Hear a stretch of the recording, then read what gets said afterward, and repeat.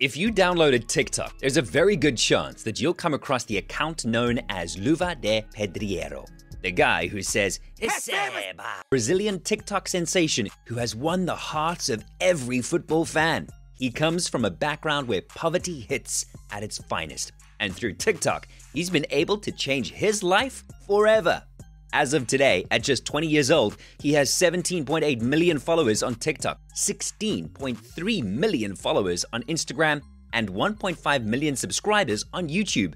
He is followed by the likes of Marcelo, Neymar, Vinicius Jr., Kaká, and even Cristiano Ronaldo's mother, probably Cristiano Jr., behind the screen.